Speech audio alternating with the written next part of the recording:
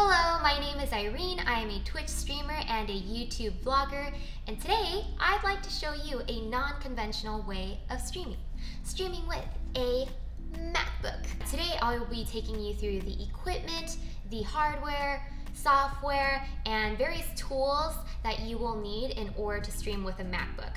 And while we go through, I will let you know which items are optional and nice to have versus those that are higher priority, so that you can have the full picture and then you can pick and choose which items are needed for your content and is within your budget. Additionally, I am always learning and looking for ways I can improve, so if you have any suggestions on how I can improve my setup, please leave a comment below. I will appreciate it, and I am all for knowledge share. I will also leave a link in the description below for all of the equipment that I'm mentioning in this video so that you can easily locate them. Great, so with that, let's get into the hardware and equipment that I use. First is the computer. It is a MacBook Pro 13-inch with an M1 chip. I have chosen the 8GB unified memory. However, I would recommend the 16GB if you have the financial resources, because I will say 90% of the time, if not 95% of the time, I have not ran into issues with this 8GB. However, there are 5 to 10% of the time, especially when I'm trying to edit more complex videos, or trying to stream with a game and running other types of apps on my MacBook, there are times where I would have appreciated a larger unified memory. So 8GB I think definitely works for you, but if you have the additional budget, and I could go back in time, I would have chosen the 16GB. In terms of the memory, I have the 256GB SSD storage. This has not been an issue for me at all in terms of holding all of the applications and tools I need to stream and edit my YouTube content. And I think that's primarily because any video content I have, in order to edit, I use external hard drives for that. And last thing is the M1 chip component. I got this MacBook less than 1 month after it came out in the market, and that definitely was a key concern, whether there would be limitations because of the M1 chip. From my experience, this is not an issue. All the softwares and tools needed for streaming are supported, especially now that it's been over half a year. There's some peripheral tools that I had to find workarounds for initially, but a lot of those have M1 chip versions now. So especially if it's now, streaming with an M1 chip MacBook is not an issue. As you can see on this computer though, there are only 2 ports in this entire computer. So for everything you do need to use a dongle. And now let me pull out my handy dandy streaming box. This is what I use to store all of my equipment and lug it from place to place, because I stream at different various locations of my home. This first item is the dongle, or you can call it the MacBook Pro docking station. Amazon always has like 50-word titles for each item they sell when it comes to tech. Basically has all of the various ports that I need in order to stream. Before I purchased this, I drew out a diagram of my computer and all the various devices that would need to connect to it, and made sure that all of the necessary items were included. The key items that I use on almost every stream are the 2 USB 3 cables. One is dedicated to my DSLR camera.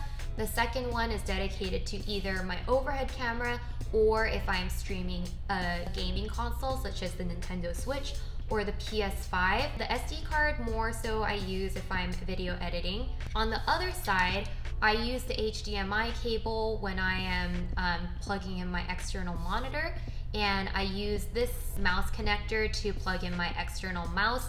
This is where you would plug in your power for your MacBook. And lastly, this is the very important port to supply your internet, because internet connection is super key when you are streaming. If you choose to go with a different brand, that's totally fine. I found this one to be fairly reliable. but I recommend that you draw out a diagram of what you need to hook up into your computer and what items need to be ins and output signals of your computer so that you can get the docking station that will fit all of your needs. One thing I will mention is the ports are fairly close together. So if you have a device that is plugging in and taking a lot of space horizontally, it might start blocking up your space for your next port. So just keep that in mind as you purchase it. I did have this smaller version of this. It actually still has everything I need, but the issue I have with this one is that this one heats up a lot more quickly than this one. Make sure you have all the ports you need, and also make sure it's reliable and powerful enough to be able to process all of that power and signals going to and from your computer, because if it doesn't, it's not going to hold up for your stream. It is a very important device. The next item is my camera. The camera that I use is the Sony a6400. Now, let me say DSLR camera is completely optional. The only reason that I got a DSLR camera is because I got it for free. I do not recommend that streamers who are just starting out, including me, go out and purchase a camera because it is quite pricey. This one is still labeled as a cost-efficient camera, but in my opinion, it's a lot of dollars and I don't think it's worth it.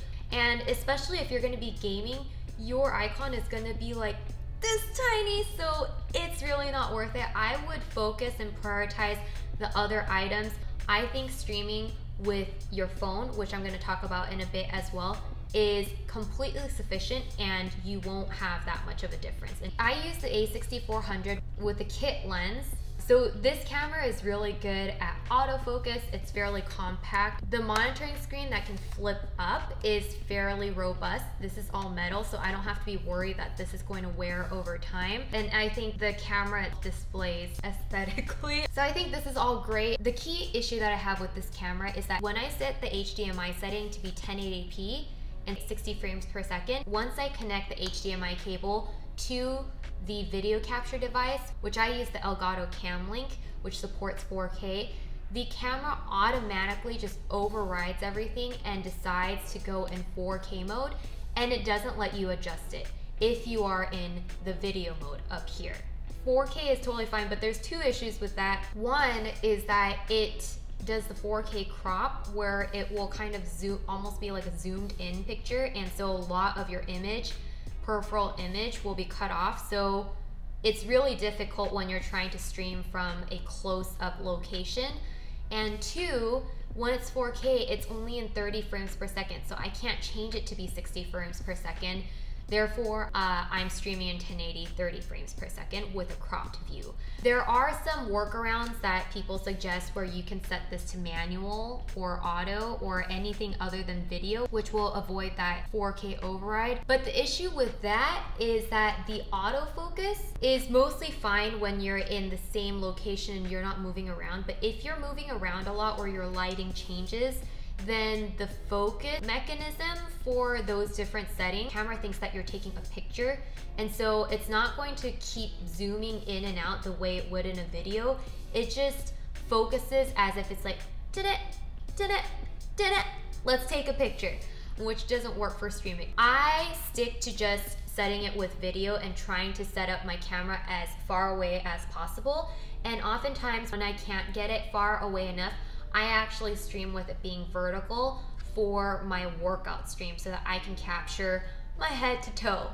I think a workaround that other streamers have is that they've invested like $600 or so additional dollars in getting that additional lens, which can give you the ultra wide angle. The ultra wide, it's also kind of like a fish lens effect, which is also a cool effect if that's what you want to go with. But I don't think having this DSLR camera is the top priority equipment that you need for streaming, so therefore I have not yet made that purchase, and I don't know if I'm going to make that purchase because I found ways to make this setup work for me. There are some other components that you need in order to make this camera work. Number one is the power source. In order to make this camera be powered on, oops, I just broke off my nail. No! Focus on my left hand and do not look at my right hand. That sucks because I'm right-handed. Okay, well, I'm gonna have to try to do all my pointing with my left hand. This is the dummy battery, which will allow you to hook up your camera to an electrical outlet. And once you hook it up, there is this little hole over here to allow you to lock it down. The other item that you will need is, ta-da, a video capture device. You will need a video capture device in order to make sure the image that you're capturing with your camera is displayed on your computer. You cannot just plug in your micro HDMI cable to a HDMI straight into your laptop. I'm using the Elgato Cam Link. This has worked very well for me. It's been reliable. I have never run into a situation where my camera just chose not to show up on stream. It has been fully reliable for me and has not been an issue with the MacBook. You will need this, and you will also need this, which is the HDMI cable that plugs into your game capture card, as well as the other side that will plug into your camera. This goes right into the slot over here so that you can plug in the other end to your computer. Make sure this is plugged in to the USB 3 portion. If you plug in any of your USB 3 devices into your non-USB 3, aka the non-blue ports, it won't work. So there we go, blue to blue, color matching, wonderful. The last accessory slash item you will need related to your camera is a tripod, because it would be quite lovely if your camera could levitate, but it certainly can't. It's quite a heavy item, so you will need a handy dandy tripod. And this one, make sure you invest in a quality tripod. I learned the hard way that doing a good job with your tripod and making your camera stable is important. I broke my camera on my first stream.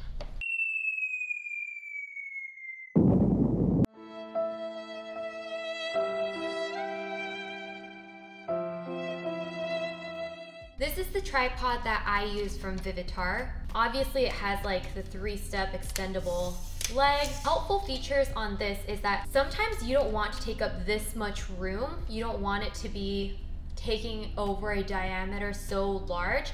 The good thing about this is you can make it take up less space and tighten this so that it doesn't move. But I will say, be very careful about how narrow you make the legs, because as you might have heard from my whisper, yeah, that was not fun. I cried after my first stream. I don't want you to have tears in your ears. Ears, not your ears. I don't want you to have tears in your eyes. So please, please, please, please stabilize your camera. It's very important. It has several gauges to help you determine if you are level. So this one helps determine if all 3 of my legs are level. On this side, to tell you if you are level this way or not. And the last thing that I find most helpful is that it is super easy to mount and unmount. Did you see that? That was a one swoosh move. This is what I use when I need my camera vertical. My larger tripod cannot twist my camera to be vertical. So what I use is the Manfrotto Pixie. I know this is a pricey item, which is not what's needed for this, because there is the Manfrotto Pixie Mini, which is used for DSLR cameras with a kit lens. The reason why I got it is because how my camera is standing for 2 hours is this way. And this is standing on my laundry machine, which has tile floors underneath. So if this tips over by any chance and decides to do a somersault onto the floor, that would be the end of this camera. I would rather spend and invest in a solid tripod that I can heavily rely on to hold the weight versus go with a smaller one where after wear and tear, it might do a somersault. In summary, your camera will be hooked to 3 things when you stream. You will have your dummy battery hooked up to your electric port. You will have the base of your camera hooked up to some type of tripod. And most importantly, you will have the HDMI cable attached to your computer via the cam link. And that is your camera setup. Starting a month ago or so, Streamlabs OBS detects your iPhone as a video capture device through the USB 3 port. So if you're already spending a lot of money on your phone and you have a good one, I highly recommend just using your iPhone. If I had my current phone back when I started streaming and Streamlabs detected my phone as a video capture device, I probably wouldn't have even gotten a DSLR camera. Next is the items required to stream your gaming console. I have experienced streaming Nintendo Switch games as well as PS5 games. On Nintendo Switch, I have played Mario Kart, Super Smash, Among Us, Ring Fit, cardio kickboxing, the Untitled Goose Game. I'm not a huge gamer, so yes, I do play super techie games, but they're very fun nonetheless. And they have all worked great. And in terms of the PS5, I just recently started playing and I've played Spider-Man on 2 of my streams and those have gone very smooth as well. So what I use is the HD60S Plus. This is important now. You do need the HD60S Plus for use on the M1 Chip MacBook. I originally got the HDS60S without the Plus because it's cheaper and I also thought it was supposed to work. If you do not get the S Plus, the issue is that Streamlabs OBS will not detect your game capture card as a video capture device. In order to make Streamlabs identify it, there's a plugin that you need to download in order to make it detect it. However, that plugin at the time, which was 6 months ago, does not support an M1 Chip MacBook. Therefore, you need the HDS 6 Plus. And in my opinion, using a lot of plugins and intermediaries just interferes and makes things more complex. So I would recommend just investing in this if you are going to be gaming frequently from a console. So all you really need is this HDS 6 Plus and 3 cables. Let me take that back. 2 cables, unless you'd like to display your game both on a monitor and your MacBook. A lot of the times, I'm just looking at the gameplay on Streamlabs. And when I'm playing PS5, I'm playing that from my sofa. So I do plug into my television as well. That's what I'm watching while I'm playing. Oh, I remember why I look at the OBS screen versus an external monitor when I'm streaming. It's because that way your gameplay scene is right next to your chat, so you can be a little more attentive to reading your chat and interacting while you're playing your game, number 1. And number 2, if something is lagging, you can automatically see that versus if your TV is displaying it fine and you'll never know. So that's the reason why. It's not because I'm lazy. There's 2 sides to this. There is a HDMI in and there is a HDMI out. The HDMI in is the side where you're going to plug in a HDMI to HDMI cable. The first side will go into your game capture card and the other end will go into your gaming console. So this end will go into your Nintendo Switch, your PS5, all of your fancy gaming consoles that you have. You will also need a USB-C to USB 3 cable. And this will plug in your game capture card to your computer. If you would like to play your console games online, I do recommend that you use a Ethernet connection. I tried playing Super Smash and Mario Kart and Among Us and Just Dance. So yeah, I guess there's a lot of games that require for you to be online to be streaming smoothly. I needed an Ethernet cable. And so if you are trying to stream, you do need Ethernet connection to both your computer as well as your console. And there usually are a limitation of Ethernet ports in your house. And so you're gonna have to share. Everyone's gonna have to play nice in the sandbox and share. In order to get that connection, you are going to need a metal weapon box. I'm just kidding. But it really does feel like a weapon. You'll need this metal box, which is a Ethernet network switch. This one's actually a network switch, but I'm using it like a LAN splitter because my upload speed is 100 gigs per second, and so splitting it 50-50 still works fine. So figure out your internet speed, figure out what's right for you. So this port over here is the in, so I would plug in my Ethernet cable. Gray is connected to the wall, white is going to connect to my computer. Blue is going to connect to the Nintendo Switch. In order to connect to the Nintendo Switch though, you are going to need the Ethernet to a USB 3 adapters. Okay, great. So this is how it is connected on the Nintendo Switch. I have this connected to the power, this one connected to the internet, and this one connected to my Elgato game capture card, which is connected to my computer through the USB 3 port.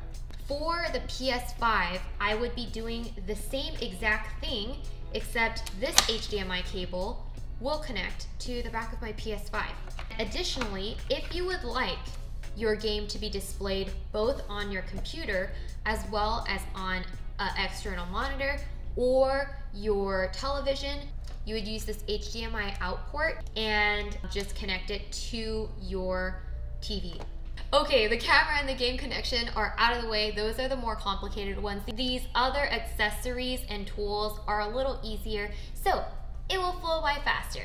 Number one accessory, and I think the most important accessory, is a mic. I highly recommend getting an external mic because the mic quality on your laptop or your camera will not be pleasant to the ears, to say the least. When I tried to use my camera mic, there was a lot of white noise. This one, the Razer Siren Mini, I got mainly because Harris Heller recommended it, and I stand by it. I think this is a very portable, high quality mic. All of my streams are from this mic, so if you'd like to test what the audio quality is like, I do a lot of cooking streams. It picks up all of like the sizzling noises like from when I'm cooking, and like even when I'm eating, sometimes it sounds like ASMR. This is on the high priority list.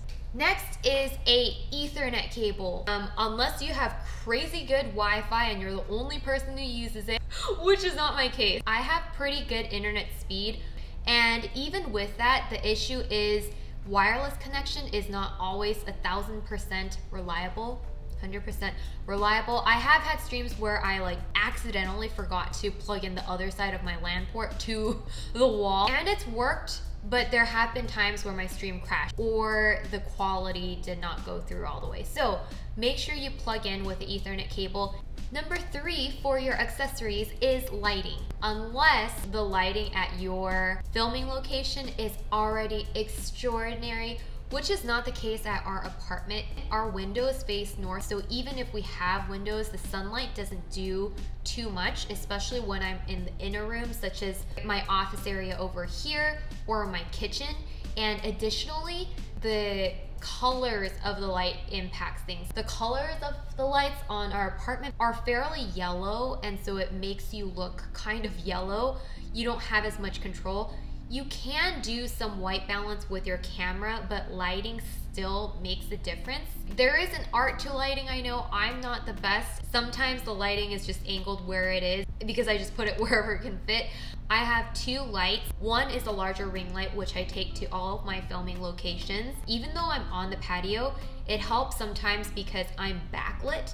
So even when you have good lighting, if the lighting is not coming in the direction you need it and it's backlight, having lighting in front of you will rescue you being a black shadow. And then I also have this little light over here. Because at my desk, I can only angle my larger gigantic green light to my left. If I have this off, half of my face becomes very dark. Maybe this is moody, maybe this is good.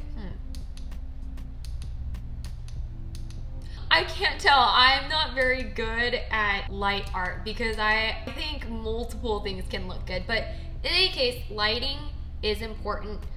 Not absolutely mandatory, but I think it's one of those where you can get more bang for your buck. The reason why I got lighting is I was so desperate. The first couple of streams, we took my husband's lamp from his room. He was kind of in darkness and angled it toward the kitchen so that I could get some type of lighting. Just because even with the camera, ISO and white balance, it was not very flattering. So I would highly recommend getting some type of lighting. It will make a difference. Ooh, okay, and then the last accessory is an extension cable. As you saw, we're plugging in a lot of items. We need to plug in our light, we need to plug in our camera, we need to plug in our gaming console, we need to plug in our computer. If you're gonna have that LAN splitter, you need to power up your LAN splitter. Sometimes I need to plug in my fan because it gets really hot during the summer. Make sure you have one of these because you're gonna have to plug in multiple devices. Okay, what other goodies do I have in here? Accessories. Oh yes, overhead camera setup. I use my iPhone as my overhead camera, and in order to do so, you are going to need a USB 3 to an iPhone charger plug. If you're going to have an overhead camera and use your iPhone as that camera, I would highly recommend a super long cord because a lot of the times my overhead camera is used to help get to places that my main camera, I have a tough time lugging over with the tripod and all the millions of cords and cables that are connected. And when it's long, it also helps if you have certain types of materials, so think that through as well. Ooh, one other super important thing to think through is the size of your USB 3 plug. Do you see how this is the plug and outside of that, this metal casing is very narrow? That is very important because when you plug stuff into this dongle, your cam link will take up a lot of space. So when I plug this in and I plug in the next item, it needs to be very slick. Otherwise, it will bump into this cam link. I've purchased and returned cords where this thing was too chunky. And that's the same scenario with my game capture card input as well. This fits, but just barely. It kind of pushes on it a little bit, so I have to be careful when I plug it in. Why is this so chunky? If you do not want to lug over a wire, there are wireless options to showing your iPhone as a camera, but for the majority of the apps that I've ran into, some of them which are even paid that I purchased, they haven't been too reliable for me. They're either cutting in or out, there's a lag, or they don't reliably show up as a video capture device. Okay, and we're down to our last hardware item, which is an external monitor. The screen on the MacBook Pro is fairly small, and also if you want to be showing different things, especially when I'm trying to share something, for example, where I'm looking through our Discord server and reacting to it, or I'm looking at YouTube videos, it helps for me to have an external monitor where I can display my OBS software, Streamlabs, and I can read chat more easily, and then I can have those external items on my MacBook screen. So I highly recommend having a second monitor. If you do have a second monitor, you are going to need an HDMI connector, so keep that in mind. Okay, that is quite a lot of items we've gone through in terms of equipment and accessories. I just wanted to lay all of them out there to you so that you guys, again, can pick and choose. But as you can see, a lot of these are optional. You do not need all of these on day one. I did not have these all on day one. You can certainly have add-ons to your stream as you go. I think that's part of the fun, showing improvements and growing with your channel. You don't need a camera from day one. You don't need a, all of the gaming consoles in the world on day one. You can gain those as you go, and that's part of the fun, I think, in streaming. So do not feel pressured to get all of these. That's why I've marked the optional and highly recommended. And these days, I think there are definitely setups where you do not need to invest as many dollars because it can get very expensive very quickly. Okay, man, was that long, but I hope it was helpful. If so, please give this video a thumbs up and I'd appreciate it if you could share with your friends. If you have any questions, please leave it in the comments below. If you'd like to check out my Twitch streams to see how well these equipments are working in a live stream setting, I do have stream highlights in this channel, so please go check them out. I also have a VOD channel if you would like to check out past streams. And if you'd like to join for a live Twitch stream, it is every Tuesday and Thursday from 3 to 5 p.m. Pacific and Saturday at 11 a.m. to 3 p.m. Pacific. Thank you so much for watching today, and I hope to see you in my next video. Goodbye!